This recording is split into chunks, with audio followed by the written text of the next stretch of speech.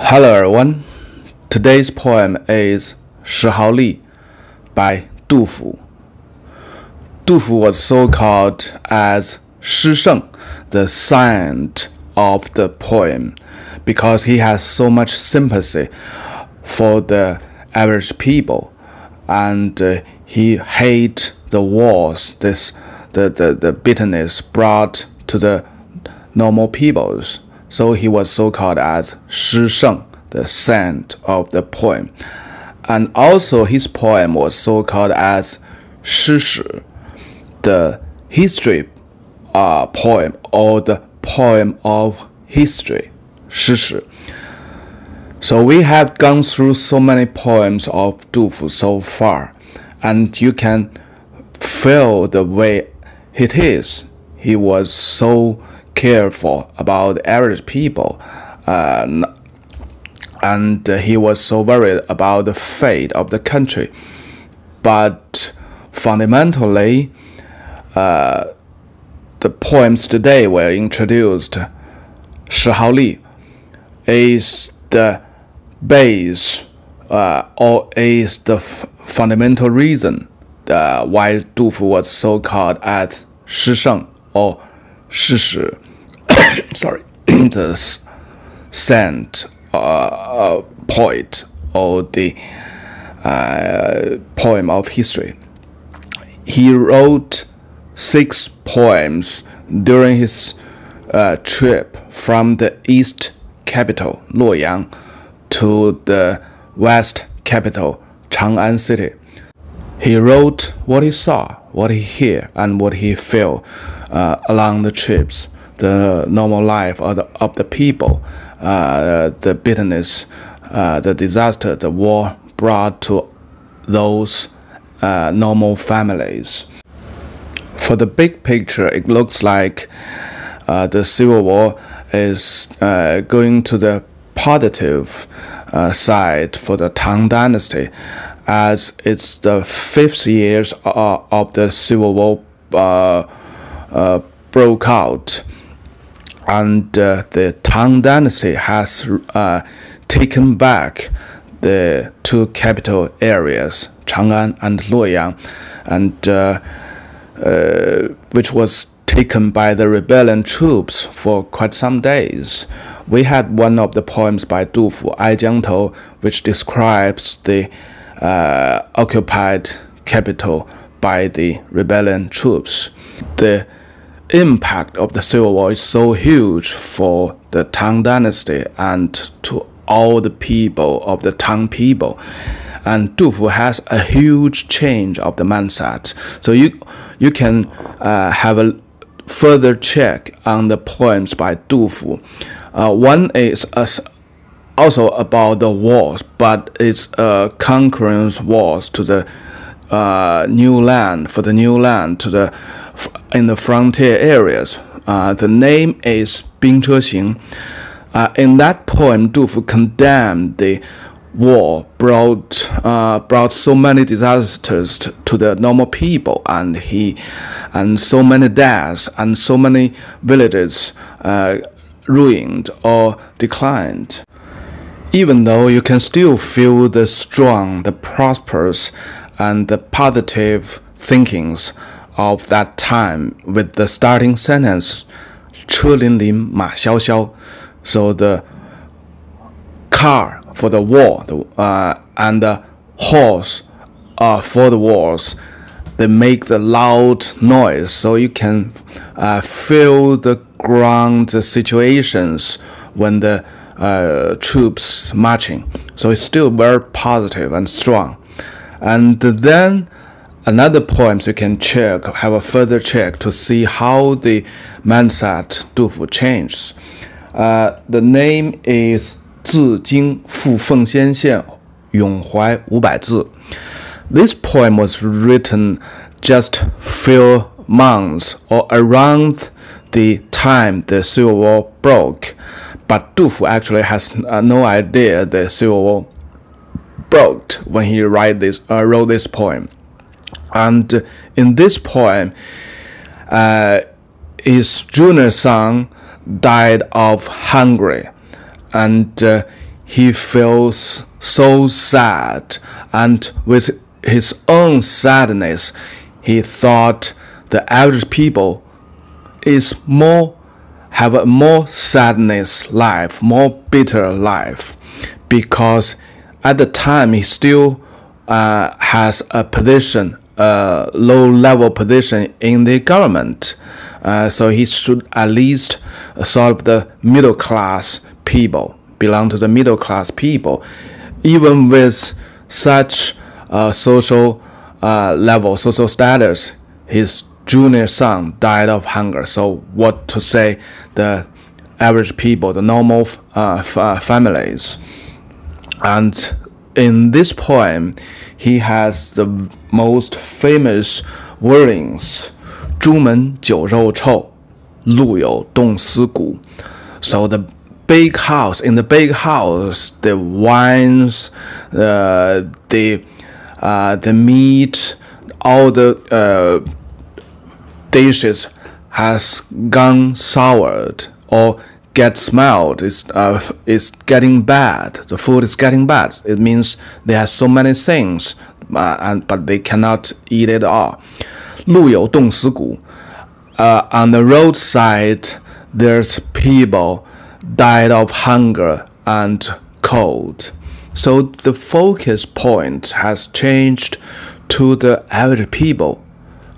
So nothing with the glories of the country or the emperor or the government. Nothing with that. All his focus goes to the average people, because he feels the way, the same bitterness, the same sadness with the average people.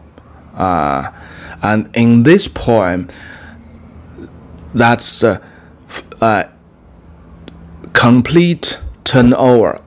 It reflects the complete turnover of the mindset of Du Fu, as everything he cares or he thought about is the average people, the normal families. Okay, let's have the poem now. It's a long narrative poem, so I will explain the wordings very briefly and will focus on the things regarding the history background of something even today's Chinese not very familiar with. Shihao Li. Shihao is a small village between Luoyang and Xi'an. It's quite near Luoyang, so you can still look at this small village in the Google map today. Li is the government officers, so the title is the officer of the Shihao Village. 木头石壕村有吏叶卓人. So we know Du Fu is on the trip from Luoyang to Chang'an city or Xi'an city, and during the night time he should find a village to have a rest. So Shihao Cun was one of the stop. Mu is the dust time, so when the sun goes down, so he was happily to be here. 有吏叶卓人. So he heard, so this is he should be heard because he already in some of the house. He heard the officer's voice. They are trying to catching someone. So normally that in the night time, that's for the theft or the gangsters. So that's the normal time. But the Du Fu didn't explain too much. He just write what he saw, what he hear. 老翁欲抢走. So in the house he stayed. 老翁, the old man, he get over the wall of his house and ran away. 走, in today's Mandarin, it means walking, but in the classic Chinese, 走 is running. So here, the very old man, he climb up the wall and run away. 老妇出门看，老妇 the old women, so they are the couples. We can think of in the same house they are couples.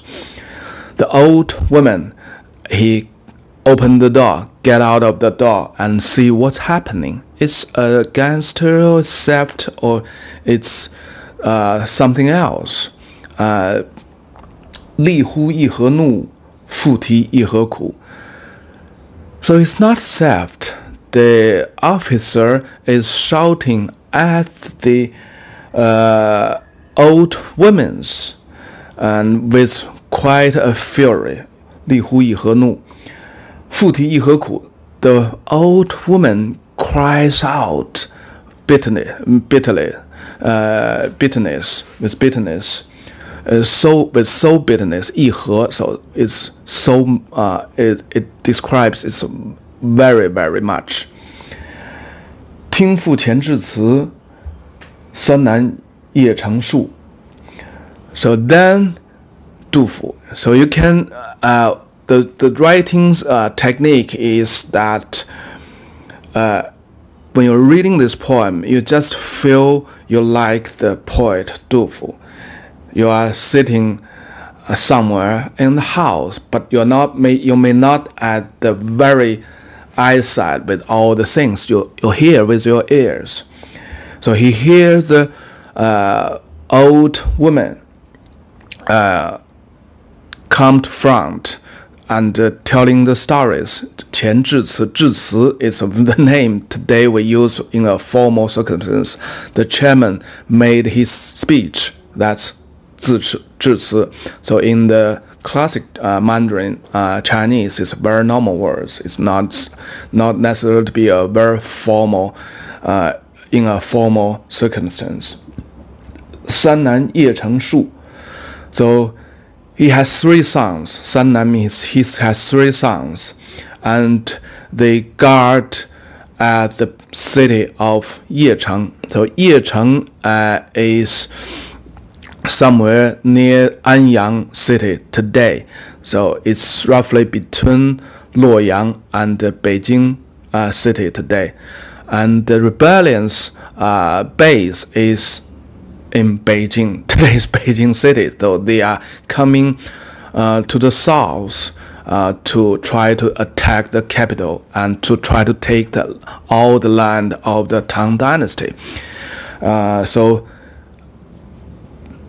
his 3 sons was guarding, is in the army of the Yecheng in that place. But actually the situation is there's a big defeat of the Tang troops in Yecheng, and it was told roughly 600,000 troops was defeated, and a lot of people died, of course. And then we can so that's the facts actually every Tang people knows. So then when you hear the name of Yecheng, you know that defeat, and then it's very naturally when the poem writing following. 一男复书至，二男新战死. So one of his sons sent a letter to the home that 2 other sons died in the war. So that's very naturally from the Yecheng. That's all the real histories. If you are the Tang people, you feel the real, very real things with your own sense or your knowledge of the situation. 存者且偷生，死者长矣。存者, the people who still lived, not only include the son left, but still include the old couples. So the people still lived. They just steal the days and live, continue to make the livings. So 偷生 is the Chinese way of express that to survive with a bit embarrassment, with some of the difficulties. 死者常已矣. So the dead people, they are always end up.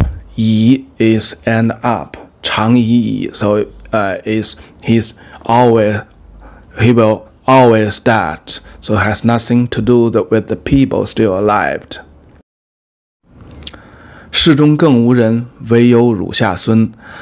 So in this house, there's nobody left.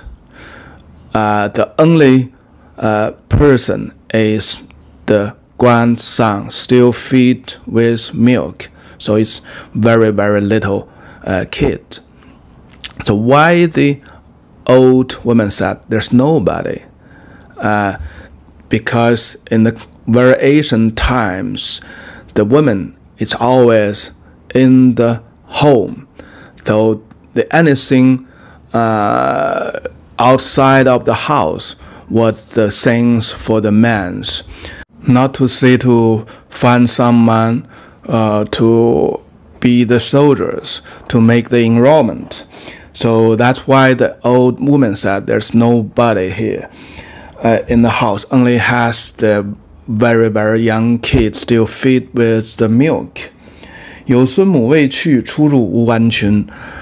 So the mother is still in the house only because she has her very, very young kid. And anyhow, she cannot come out to meet the officer because she doesn't have clothes can cover her enough. 出入无完裙. So 出入 is getting in and out to meet the officers. The young mother doesn't have clothes to cover her enough. It reflects that it's a very, very poor family now. The young women don't have enough clothes. 老妪力虽衰，请从立业归. 老妪, the old man, he called herself. So I'm very old now, and I don't have too much strength. I'm not so capable of doing things. 请从立业归, but I'm asking you, officer, let me go with you tonight. 请从立业归. 即应河阳役，犹得备臣催. So I know it's a very urgent things. So I can help with the 河阳役, the labor or the duty in 河阳. 河阳 is the place name. It's roughly just north to Luoyang city, cross the Yellow River. So the situation is here actually is referred to the urgent situation is because of the defeat in the Yecheng. Yecheng is another place, so we have talked before. And in this poem, the family has two sons died in Yecheng. And then the rebellions, they go further south to want to take the capital land, took more land from the Tang Dynasty. So they are just very near the Luoyang city, the east capital. They are just separated by the Yellow River, Huanghe.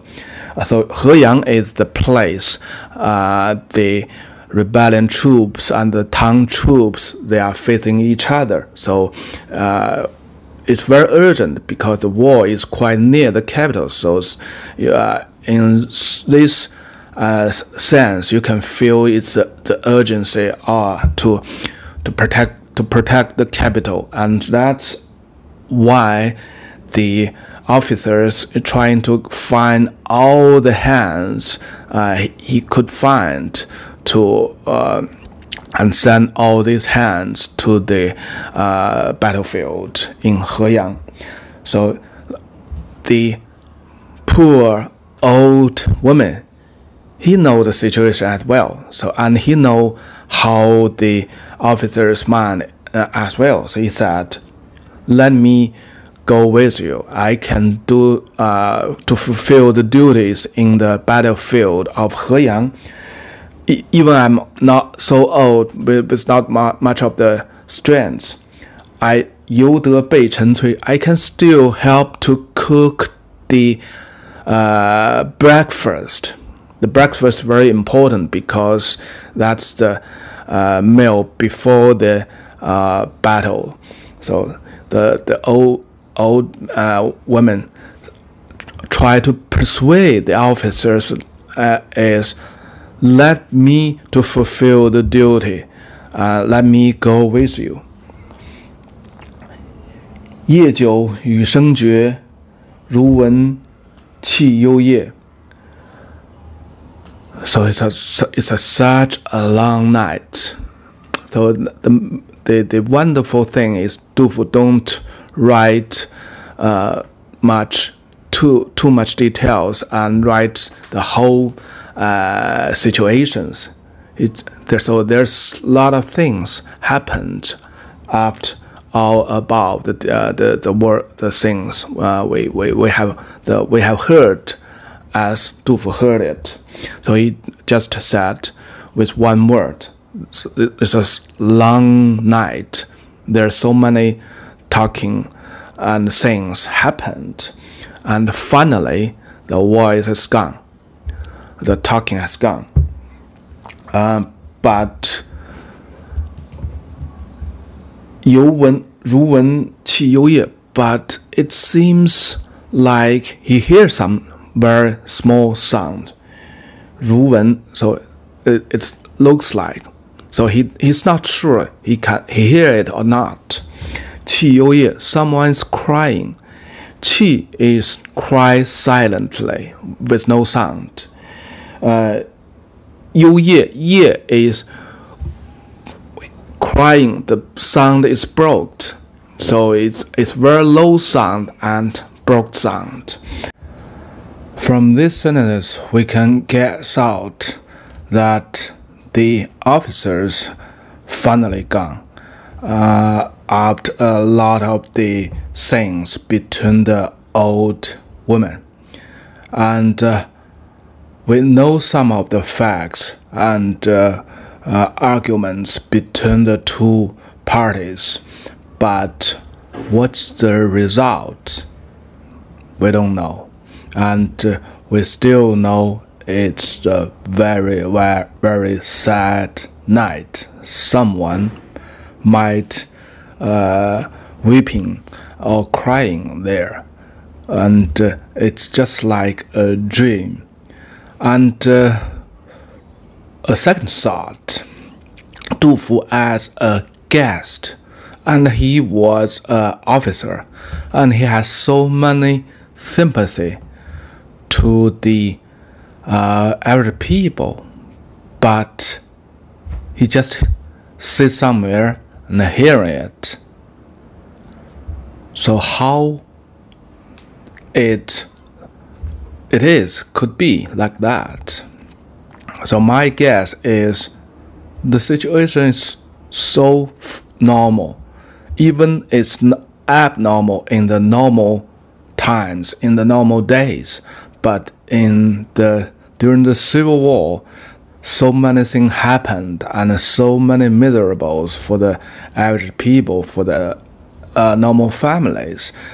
Du Fu has seen so many things, and this night has nothing special. That's the daily life for a normal family. He just hear it, he just endure it, and he just write it. So there's a long period of time the poet Du Fu doesn't describe or mention at all. So the last sentence, 天明登前途，独与老翁别. So the next day, Du Fu has to go on with his trip to the west capital, Chang'an city. And he only said farewell to the old man. So this old man is really strange, right? He disappeared at the very beginning, and he showed up at the very end. Why the old woman sacrificed herself and tried to save his husband? That's a bit of the old style. Is as far as the house has a man, this still is a house. If there's no man in this house, this branch of family or this house would gone.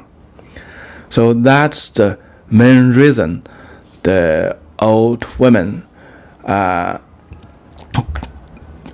try to replace her husband to go to the troops. Also, this reflects the urgency of the war of that time, and how the urgency brought the huge disaster to the normal people, to the normal families. Per the law of the Tang Dynasty, 3 sons, the family with 3 sons, they could have just 1 son to go to the troops. And we have noted this family, all the 3 sons has been called to the battlefield, and 2 died in the war in Yecheng. And also the age is between 20 to 60. So this old man definitely is much elder than 60s. But now, for the urgency of the wars, if he was still in the house, he would be caught by the officers and sent to the battlefield. So the history is not the facts or the numbers. Through all the literacies, you can feel the real things, and you can figure out some of the things not in the history book, because after the Tang Dynasty, the Yellow River area actually was ruined so much. A lot of villages has no people at all, because the Civil War has spanned for 10 years. This is only the 5th year of the Civil War. With this poem, you can also explain a lot of the things we didn't quite understand today, because today the South China is very prosperous, more rich compared to the north part of the China. And in the Tang Dynasty, actually is on the contrary.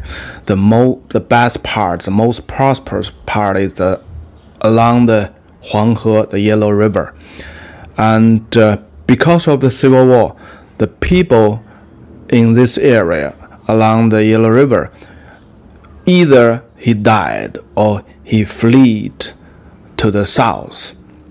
So, and also all the infrastructures, villages, cities, all was destroyed and ruined by the Civil War. And so nowadays, if you have a visit to Xi'an city, the most glorious Asian city in Chinese history, you don't see too much things. There's burnings, robberies, and damages during the wars all the time. So all the things above the surface of the earth is destroyed by the war. And the areas along the Yangtze River and more south, there's no damages by the war. On the contrary, a lot of people with knowledge, with skill, with money, they flee to that area. And with all the efforts gradually the South China became more prosperous and more advanced compared to the northern areas. With this masterpiece, you just experience the situations by yourself with the poet Du Fu, and thus you feel the same as Du Fu as well as Tang people in the time being. And this is only one of the 6 poems he wrote during this trip from the east capital to the west capital. And these 6 poems is the fundamental or foundation why the Du Fu was called as poem of history. His poem was so called as poem history, and he was so called the saint of poetry. Okay, that's for today. Bye bye.